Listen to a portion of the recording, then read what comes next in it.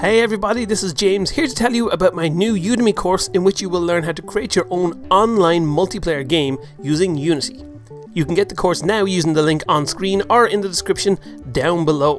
The course is completely new and using the latest version of Unity with systems and methods for handling everything in a first-person online multiplayer game. The principles you'll learn for creating an online game are designed to be easily transferable, so you can use them in any kind of networked multiplayer game you want to make. You'll learn how to create systems for full first-person character movement, connecting to and managing networked games, tracking player actions over the network, managing multiple multiplayer maps, creating a leaderboard system, full audio and menu systems, and more. As a thank you to everyone here on YouTube for all your support, you can use the link on screen now or simply click on the link below the video to get 90% off the course today. Thanks for watching, join me on this course and I look forward to seeing all the amazing games you continue to make.